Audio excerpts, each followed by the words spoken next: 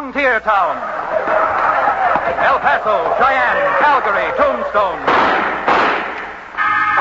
Frontier Town.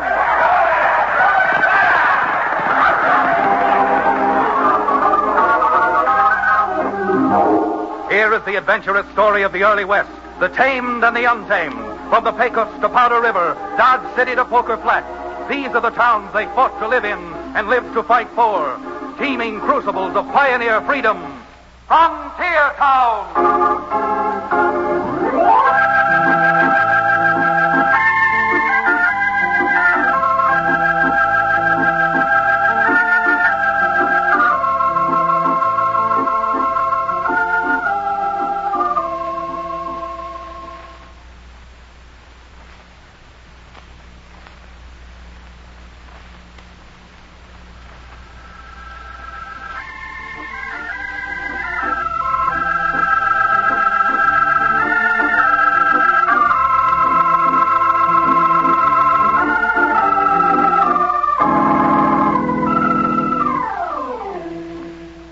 You know, when you're a Cowtown lawyer like Chad Remington, that's me, there are several things you got to know, and the least of them is law. The most of them is trouble. It was only a few weeks ago that I had a letter from Colonel Winfield, an old friend of my father's who'd settled 100 or so miles away from my hometown in a place known as Varmint Valley. Colonel Winfield wrote that he needed help, needed it bad. And to quote the old gentleman, the kind of help he needed might be legal, but probably otherwise. Well, it took Cherokee O'Bannon and myself about a day to get ready and pack up, and another few days to ride up to Varmint Valley. And it was while Cherokee and I were on the trail that Colonel Winfield's trouble first came to a head. Early one morning, the colonel and his daughter Georgia were paid a call by the colonel's oldest friend and next-door neighbor, Henry Trowbridge. Colonel, if you just shut that trap of yours... Shut my trap, eh? I got a good mind to shut yours for you, Henry Trowbridge, so you won't be able to use it for a month of Sunday. Daddy, now that's no way to talk to Mr. Trowbridge. You keep out of this, Georgia. I'll talk to him or anyone else, just the way I want it. And there's no one walking the face of this earth who's going to make me sell my ranch if I don't want it. Well, you've been trying to sell your ranch for years. But now, just because someone wants to pay a decent price for both our places, you gotta go and act as if I were trying to euchre you out of something. Hogwash. And I've taken all the hogwash from you I'm going to take. Oh, is that so? Yeah, that's so. And if you know what's good for you, Trowbridge, you'll clear out of here. Father, how can you talk that way to your oldest friend? He's no friend of mine anymore, Georgia. Who wants to be a friend of yours anyhow? Trying to talk me into selling my ranch just because you want to sell yours. All right, I'm through talking, but I'll promise you one thing, you bull-headed old gopher. You're going to regret what you're doing. Regret it mighty soon. Daddy, I'm just...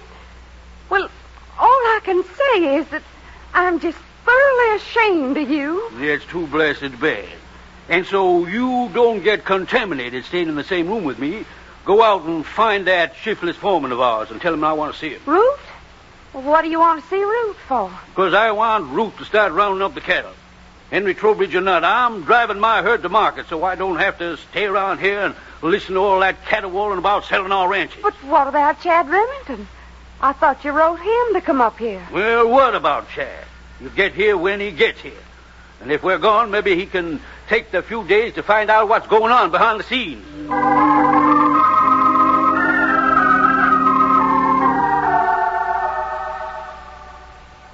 Well, fortunately, Cherokee and I got to the colonel's place before he had a chance to trail his herd to market. And between the colonel, Georgia, and Root, the ranch foreman, we finally dragged out the story of what had been going on. That's about all I can tell you, Chad. This cattle broker, Big John Biggers, claims he represents some packing house that wants to buy both Henry Trowbridge's ranch and mine. And I know blame well the price they're offering for my ranch alone. It's so gall-blamed high, it just can't be honest. Pardon my intrusion, Colonel Winfield, but haven't you heard the old expression about not looking a gift horse to teeth, especially if the teeth are solid gold?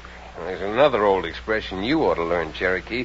The one about all is not gold that glistens. Chad, the awful thing about this whole business is the fact that it's breaking up a 40-year friendship between Mr. Trowbridge and my father.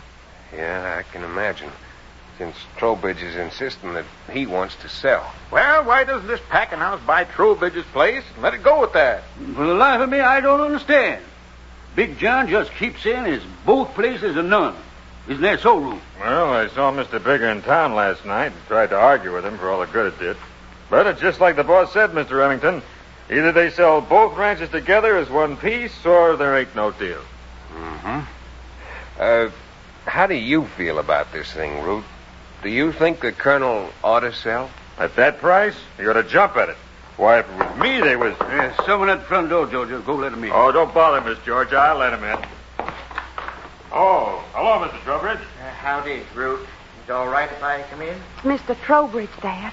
Come on in, Mr. Trowbridge, and meet Chad Remington and Mr. O'Bannon. How do you do? How do you do? Oh, Glad to know you. Colonel, I just couldn't eat my supper after what happened this morning without, coming over and apologizing for losing my temper. Well, that's a mighty nice thing for you to do, Mr. Trowbridge. The Colonel and Georgia were just telling us about the little set-to you had this morning. Well, Colonel, we've been old friends too long to be old fools now. Put her there. Doggone it, Henry. If there's any apologizing to do, I'm going to do it. Now, don't go starting another fight about who's going to apologize to whom. Come on, Mr. Trowbridge. Pull up a chair and sit down. You see, the Colonel asked me up here, thinking perhaps I could help untangle this little mystery. And since both ranches are involved, well, I'm mighty glad you dropped in at the time you did. Thanks. Remington, you see, well, to be perfectly honest, I've been pretty hard-pressed for money lately. Money? Why didn't you come over and ask me for what you needed? Well, Colonel, I just couldn't do that. 5 years ago, when Emma was so sick, just before she passed on, the doctoring ran so high, I mortgaged my place to the bank. The loan's been past due 3 months now, and they're readying to close me out. Why in thunder didn't you come and tell me, you old Billy Goat? I didn't need to when Big John come along with that offer. You see, that's why I was so set on making the deal. But well, it's all right, Colonel. I'm not going to try to force you into it. And, well, I feel better for having told you the truth. How much do you owe that consigned bank? Well, a little more than 4,000, but... The trouble with you, Henry, and always has been, you're as stubborn as a Missouri mule. Georgia, hand me my glasses. Well, what are you up to anyhow, Colonel? I'm opening the safe and giving Henry the money he needs to pay off the bank. No, Colonel. I'm gonna know. I won't take it, no. Dickens, you won't. And if you say one word about thanking me, I will run you out of here. Yeah, but... Now, here it is. Just the way I got it from the bank. 4 bundles of bills, each $1,000. Dad, rat it. Oh, go on, dry up, and you'll start blubbering like a kid in a minute. Yeah, but it's probably all the money you got. Well, let you know. There's still another 4,000 odd right there in the safe. And if you know what's good for you, you get out of here and go on home. Well, I see you tomorrow. Ruth, go outside and make sure Mr. Trowbridge finds his horse all right. So dark, and with him crying, he may wander around all night. You bet, Colonel. I think I'll just keep on going down to the bunkhouse. Good night. Colonel, after that exhibition, I'm surprised we're not all a little bit teary-eyed. If that's the way you treat your friends, I'm proud to be numbered one of them. Although we haven't met before, Colonel, if you're looking for a friend in need, I'm in need, and I could very quickly become a friend of yours. The Colonel keep any drinking liquor around the house, Chad? Mr. O'Bannon, you seem to forget that I come from the South, and I've got some of the rarest, finest, smoothest... And you're going to keep it, Colonel. Anything that old and rare and smooth will be so foreign to Cherokee's palate that his tonsils would think he was drinking molasses syrup. Well, is there anything wrong with molasses syrup? Certainly not. Good.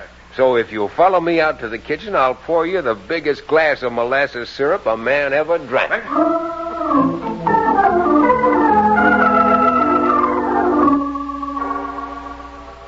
Well, while I coerced the O'Bannon into retiring with only the nightcap you tie around your head, we found out later that Colonel Winfield's foreman, Root, hadn't gone to bed. In fact, he hit his horse and streaked for Big John Bigger's office in town. Well, that's why I come in, John. Here's over elbows. With Trowbridge having enough money now to pay off the bank, even he's not going to want to sell out to us. He hasn't paid off the bank yet, has he? Well, no. You and I are going to be waiting for Mr. Trowbridge on the trail that leads from his place to the bank tomorrow morning. If you mean gun 'em down, that's risky business. This whole thing is risky business. And we got to get both those ranches, or we ain't got no deal with that mining company. I still don't see why that mining company just don't buy one of the ranches. Because when they started to check on that vein of silver you stumbled on up at the back end of Winfield's place, they found that half of it was over on Trowbridge's spread. Yeah, I suppose they know what they're doing. Now that Trowbridge has got that money the Colonel's given him, he's never going to sell. Just like the Colonel said, he's stubborn as a mule. There are two kinds of mules, my friend. Live mules and dead mules. And after Trowbridge leaves his place heading for the bank tomorrow morning, you know the kind of a mule he's going to be, don't you? So you better go home now and get some sleep. When you start shooting tomorrow morning, I want your nerves to be steady.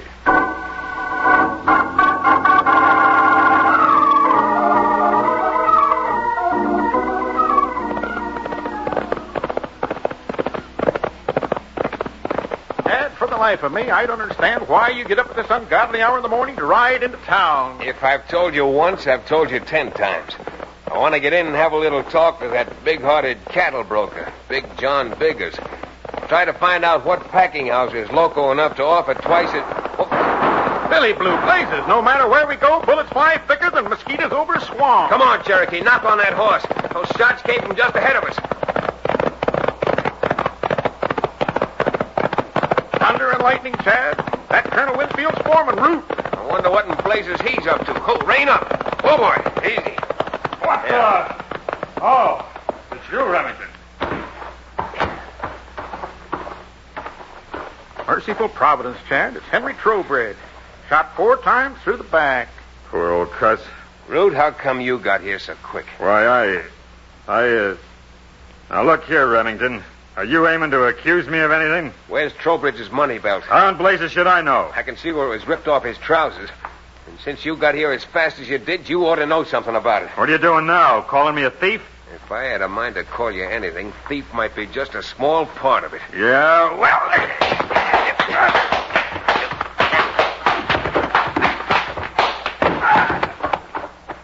That was a neat bit of pugilistic perfection, Chad. A left to his fat stomach and then a right to his jaw. All right, Cherokee, come on. Help me get Trowbridge's body to town. There must be a lawman in Varmint Valley. Before we're through, I've got a feeling he's going to need a few dozen two-gun deputies.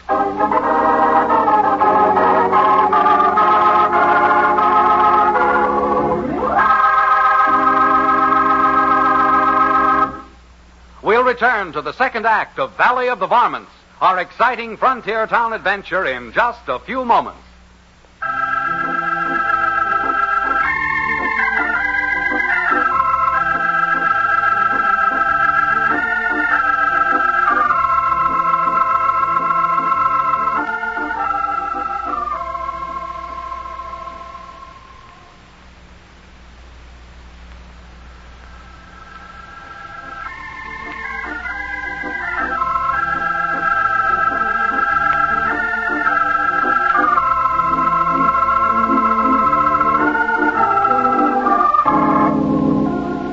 And now, Frontier Town.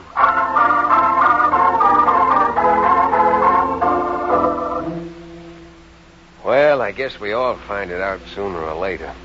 After a thing is over and everything's explained, it seems quite simple how all the little jigsaw pieces fit together to make the picture. But with poor Henry Trowbridge dead, the $4,000 gone, and the bank about to take over his ranch, Cherokee and I, along with the colonel and his daughter, faced what seemed to be an insuperable problem.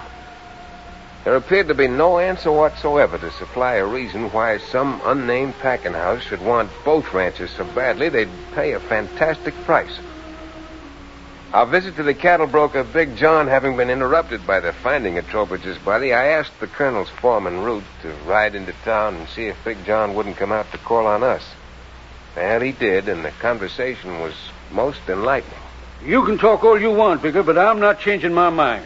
My ranch is not for sale. Oh, but surely, Colonel, there must be some price we could agree on that you'd take for your layout. Oh, I don't mean to butt in, Bigger, but just how high can you go? Well, I don't know for sure, Remington. But I might be able to induce my clients to raise their bid, another few $1,000s. And maybe another few $1,000s on top of that, huh? Yes, it's possible. It's possible. In other words, your so-called clients want this property at any price. So-called clients, eh? Just what are you hinting at? All right, Bigger, here it is. No people in their right minds are offering a ridiculously high price for a couple of ranches like these two just to supposedly raise cattle for a packing house. In other words, you're just calling me a liar. I don't need you to put words in my mouth, but since the shoe seems to fit you, let's let it go at that. Chad, look out! Thanks, Cherokee, but I saw him go for his gun. If he wants to clear leather, it's all right with me. Well, Big John, figure you're big enough to try it? Remington, I'd give you a chance at that. But right now, it just don't happen to be convenient. You mean your insurance policy isn't paid out? Colonel, that offer I made you was good for 6 more hours. If you change your mind, if you've got a mind, you know where you can find me. In my office. I'll be there until 6 o'clock tonight. Well, you certainly made him back down. Sure did my heart good, Chad, to see him get his comeuppance. That still doesn't explain just why anybody wants to pay the price he offered you for the ranch. It convinced me of one thing, Cherokee. They don't want this place just to raise cattle. Now, tell me something, Colonel. Are there any mines or ore deposits anyplace around here?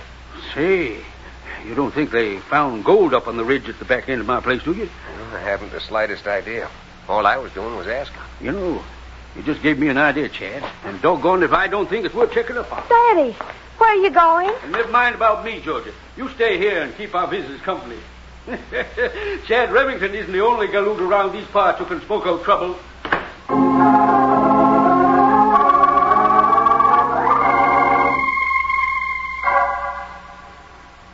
I tell you, boss, I think Remington's on to what we're trying to pull. A lot of good it's going to do him, Root. That silver's been back in them hills for a couple of 1,000 years. No one found it until you just happened to dig a post hole up there. Yeah, I know. But even if they don't find the silver, what good is that going to do us if we... Hey, look. Huh? Here comes the colonel out of the house, and he's heading straight for his horse. Yeah. I wonder where he can be going all by himself. All right, Root, come on.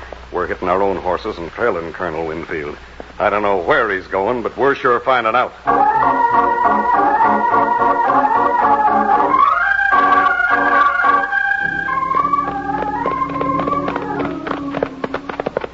All right, Raina. Whoa. You see where Winfield's going? Yeah, he's heading right for the ridge where we chipped out the rock, and you can see the silver ore. Yeah. If he ever spots it, our deal's done for. Get that rifle of yours out of the saddle, Sure, but... Wait till the colonel gets right on the top of the ridge, then we'll cut loose. When they find his body, it'll have rolled on the other side onto Trowbridge's property. Yeah, that's right. All right, come on. Line them up in your sights now.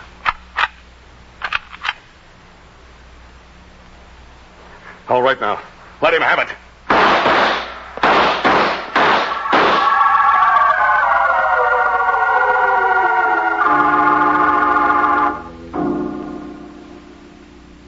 That's about all there is to it, Marshal. When the colonel didn't come back, we went out looking for him. Found his body down at the bottom of the drawer, loaded with lead. There's not much chance of proving a case from that, no matter who you suspect. Well, I've got the colonel's will here, and if you wouldn't mind my reading it now, it'll save me a long ride out to the ranch sometime later. It's all right, Marshal. There's nothing to be gained from putting it off. Well, it runs about 4 pages, but when it's all through, it just leaves the ranch to you, Georgia, 50-50 with Chad Remington on an equal basis. What? Half of it to me? I can't accept that, Georgia. Well, I'm afraid you'll have to, Chad. Father was afraid something like this would happen. He left you half the ranch to make sure you'd look out for me. He paid for your trouble. Well, I think I may accept it. For the time being. If you don't mind, Georgia, let's be heading back for the ranch. I'm mighty curious to see how Root feels when he hears he's got me for his new boss.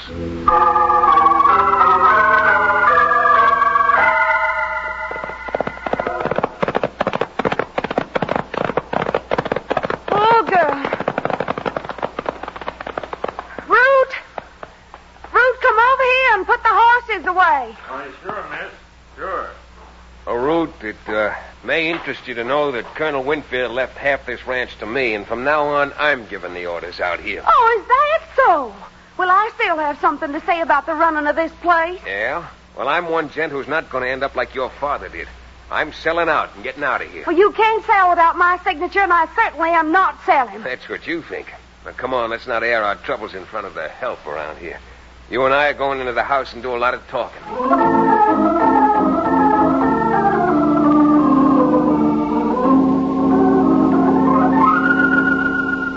All right, I'm through wasting my breath on you. You keep the ranch since you want it so bad. I certainly shall. But I'm taking what money's left in the safe and clearing out of here. Why, you're no better than a low-down, crooked... That's enough. Now go on. Get that safe open while you're still able. Ted Remington, you're nothing but a thief. That's what you are. A common, ordinary thief. There. Take the money. Take it and get out. Just a minute, Remington. Ruth. You're not leaving here yet. He threw down on me and made me open the safe. Yeah, I saw the whole thing from outside the window. All right, Remington. I'll take that cash. Hand it over. Sure, I'll be glad to. And if you know what's good for you, young lady, you won't try to follow me.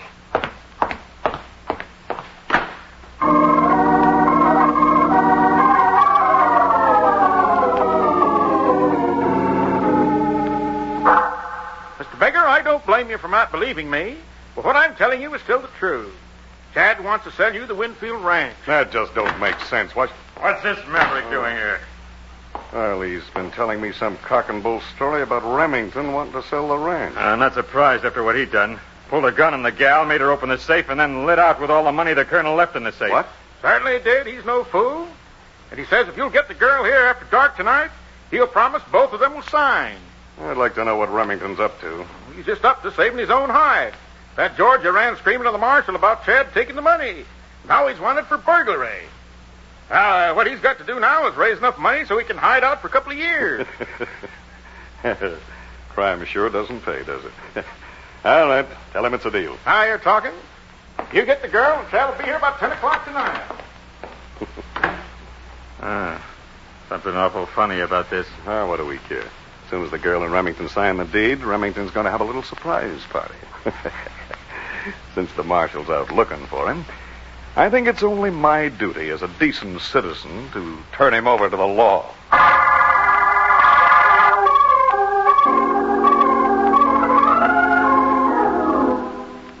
Everything worked out just fine. I got to Bigger's office at 10 o'clock, and 5 minutes later, Georgia reluctantly signed the deed.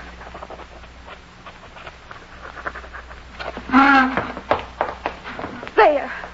But you'll never get away with this, Remington, believe me. Okay, Remington. Now, you sign it and the deal will be closed. Well, I'll sign it when I get $5,000 laid in my hand. All cash. Cash? Now, where do you think I'd get $5,000 at this time of night? I guess I forgot to tell you that he wanted it in cash. You better find it, my friend. What's in that cash box of yours there on the desk? Oh, yeah, I forgot about that. Well, I think I might have most of it in cash. There you are. There's 4,000 of it, bundled up just the way it came from the bank. Thank you, Bigger. All right, Cherokee. Take this package of bills and compare the serial numbers with the money we took out of the colonel's safe today. Yes, indeed. Yes, indeed. What the devil are you up to? Plenty. If the serial numbers on these bills are in sequence with those that were left in the colonel's safe, then this must be the money that was stolen from Henry Trowbridge's body. And we know who and why it was taken. Chad, you were right. These numbers are all in sequence. Cherokee, don't let Ruth get away.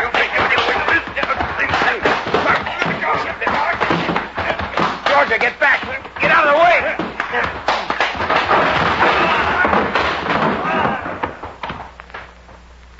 Well, now that we've got the proof that they killed Henry Trowbridge, I don't think we'll have too much trouble finding out what made those ranchers valuable enough to risk a double murder charge.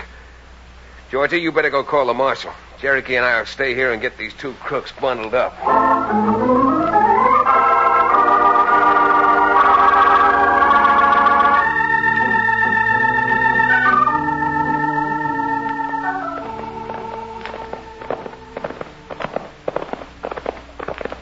Don't mind telling you, Chad, that you certainly had me mystified for a while. You and Georgie put on that argument. It certainly sounded like the real thing.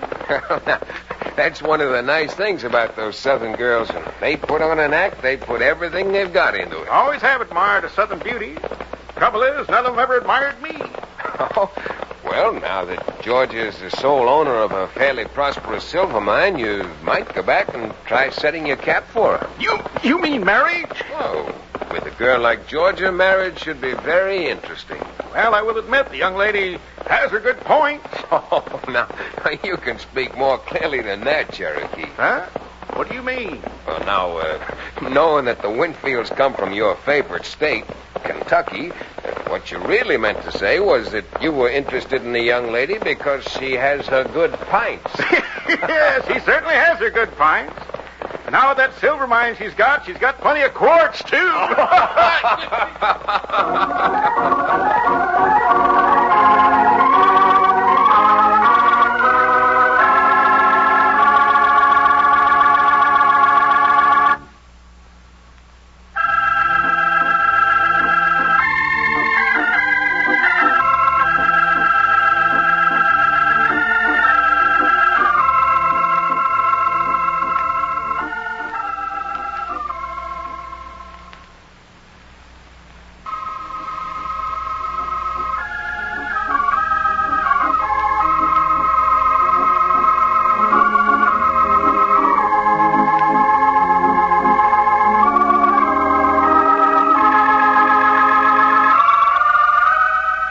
Frontier Town, starring Tex Chandler and featuring Wade Crosby, is a Bruce Ells production. Story and direction by Paul Franklin. Music written and played by Ivan Ditmars. Be sure to be with us again, same time next week, for another fine action-adventure story with your favorite young Western star, Tex Chandler. And now this is Bill Foreman to tell you that Frontier Town comes to you from Hollywood.